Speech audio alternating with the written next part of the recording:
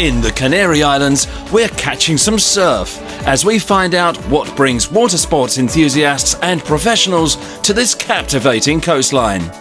We'll also be chatting with champion kite surfer Manu Taub and wingfoil pioneer Gunnar Biniasch, discovering why they, like many others, make their home in Fuerteventura. Nick, this is beautiful here. Whereabouts are we? Well, we're actually on the Grandes Playas, the national park of the sand dunes here, and coming into the Atlantic Ocean. Choose the spot you want. It's really an open playground here. We're filming in August. That's amazing. How many holiday destinations in the world would you get this kind of space to yourself this time of year? It's paradise, isn't it? It is, absolutely. It's about a 10-minute walk into town from here, so really close from that point of view.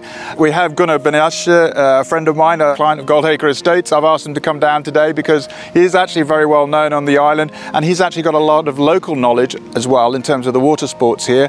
Gunnar, absolute pleasure to meet you.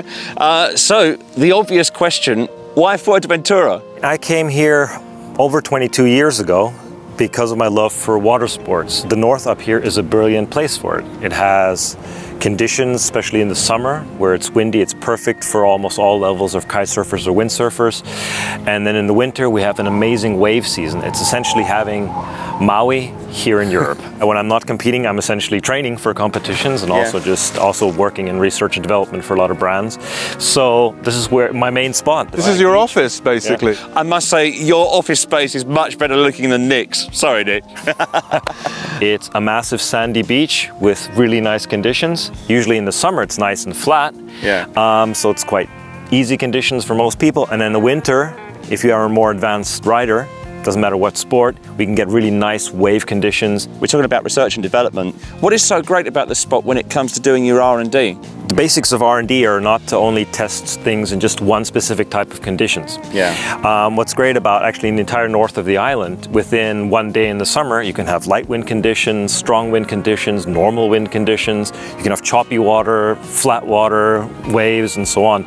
So testing up here in the north is amazing for that because you save a lot of time. What you're talking about now is very cutting edge. I mean, hydrofoiling has been around for nigh on 30, 40 years now, but It's only recently, in the last 15 years, really started taking off with kite foiling taking off, kite foiling becoming an Olympic discipline, and also in sailing, like the America's Cup and so on, a lot of the boats are foiling now, so that's pushed the whole foiling side. What area does your water sports heritage come from? I actually started windsurfing when I moved here because it's a beautiful place to windsurf. People like Nick and myself, and we're old school windsurfers, we're a bit comfortable with our gear, make us want to go wingfoiling.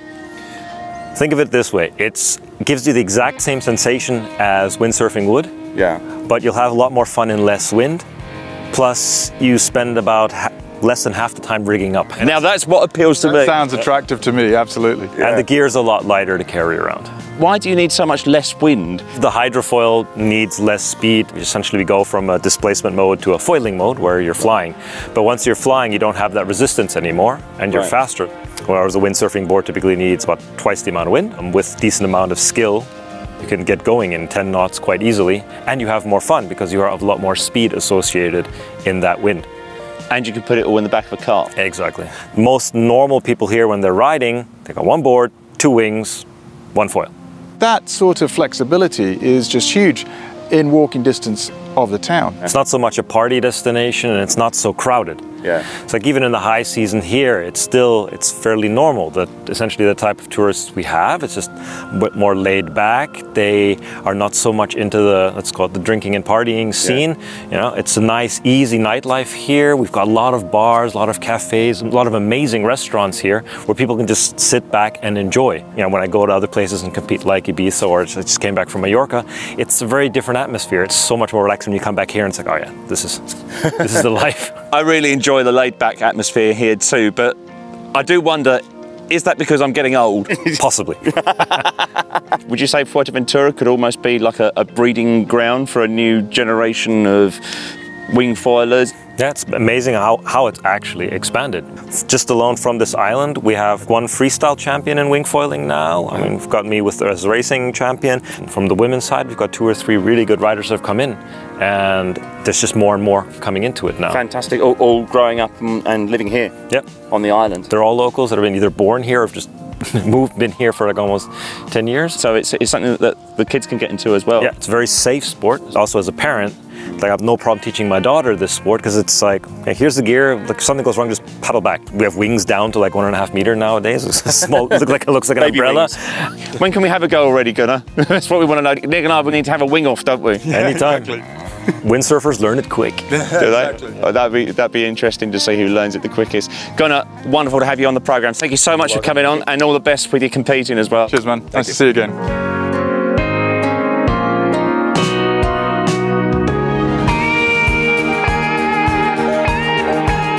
This is a water sports shop right next to Goldacre Estates, and it's all about new technology, it's all about new concepts, and with me to explain it is the owner, Manu Taub. You yourself are a record holder, aren't you? Yeah, I used to own the speed record in kiting. So that was in the early 2004, 2005. I also made a record here in Fuerteventura. And the island proposes all those opportunities every day and for every level, which is pretty special to find a place in the world where you can actually every day find condition for every sport almost and every levels. We have a rental concept, which is actually a shop where you can try before you buy all the latest equipment for the ones that are already skilled enough. And for the beginners, we have schools. Fuerteventura is well known to offer all year long great weather, great conditions. I'm looking at this gear now and I'm thinking I'm really old school and I need to move forward with the time. So what's happening with the technology now? This is our electric foil from lift, a board, a mast, the foil here, and you can see here we have the engine. We actually control the engine with a little remote that you have in your hand. The battery goes in this compartment. Look at that. It's pretty advanced technology. Really cool. It works really good. It's very also user-friendly. What's the power of that engine? The battery lasts for about 2 hours and you can go about 45-50 kilometers per hour on water. After a couple of days practicing. But for example, if you see those big boards, so that's the boards for the beginners. You can even do tandem on those boards. You can be like 2 person on it and fly over water. It's amazing how that's all concealed, isn't it? I didn't even notice that was an electric one. Yeah. And you've got all the connections on the bottom of you. Obviously, you have a mast, I assume. So that's the mast there, and the electricity connection goes through the board into the mast and through the engine. This is pleasant and fun to do. Because also what's very nice is that everybody can start with this. It's not like you don't need to be especially skilled. You can learn how to foil with this, and then when you learn how to foil with electric foil, it's a blast. It's a blast because this is an unbelievable sensation, especially for people who never did anything else on the water. I assume this is really popular now, is it? Yeah. It's like half an hour tuition and you're flying. The feel of these balls, is it? It's a magic carpet. It's a sensation that you never actually experience because it's really like there's no friction. Right. The board is really above water. Yeah. So you're just flying. For the windsurfer, for example, you always need a bit of wind. Yeah. The kiter a bit less, and the wing foiler even less. Even less. So as a windsurfer, you can still use your gear when there's good wind. Yeah. But for the whole light wind part, you can switch to wing foil. Fascinating tour. Absolutely brilliant for someone like me who's into their water sports, and interesting to see how everything's moving forward. And Fuerteventura is really at the forefront of it. I mean, why did you set up here in Fuerteventura over anywhere else? To avoid winter, because I was competing very often here. And basically the climate, the ocean conditions, the wind, the waves, the fact that you don't have much difference between winter and summer, very little, and good condition all over the year. So we decided to give it a try. So we stayed here for 6 months. Then we met the guys at Goldacre, and they proposed us this shop. and we were on. A bit of internal business being done. So this is how it started.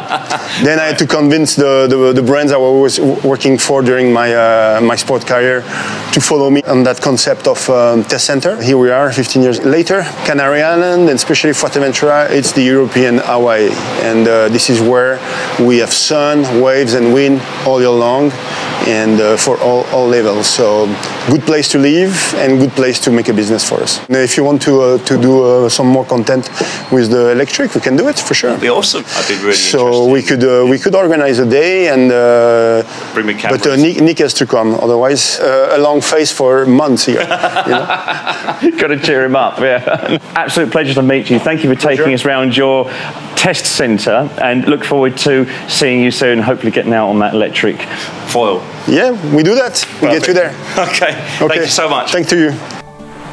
It's early August in Fuerteventura, which means world-class wind conditions for board sports.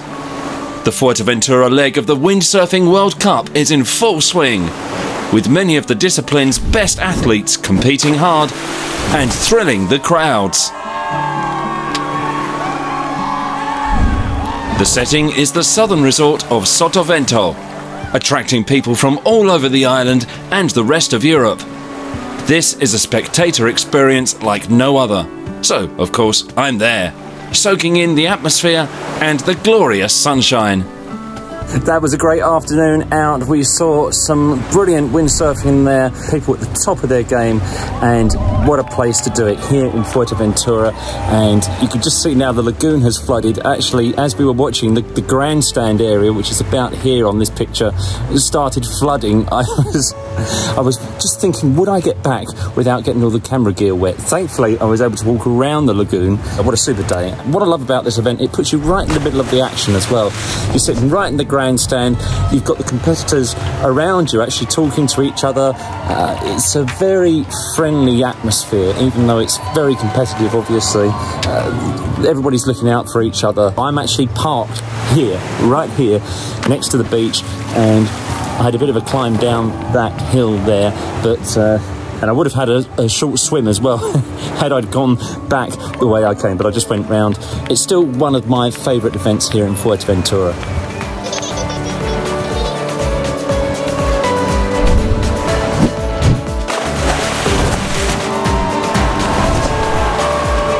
We hope you're enjoying homeinfuerteventura.tv. If you are, please like, subscribe and click the notification button if you haven't already, so you're always up to date with the island. You can also share and comment to help grow and influence the channel, which we're loading up with informative Fuerteventura fun along with our website. We look forward to welcoming you back home in Fuerteventura soon. Until then, thank you very much for watching, and adios.